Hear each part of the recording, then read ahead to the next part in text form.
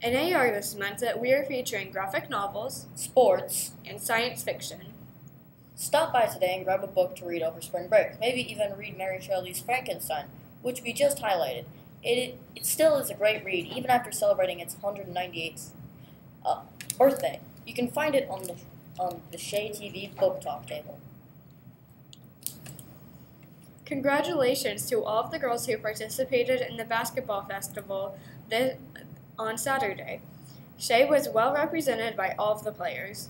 Special accolades go out to the following 8th graders who took home first place medals: Sarah Mack, Kayla Patet, Senya Riabon, Leslie Robredo, Kat Shoemaker, Christina Small, Aurora Thompson, Winter Villaplana.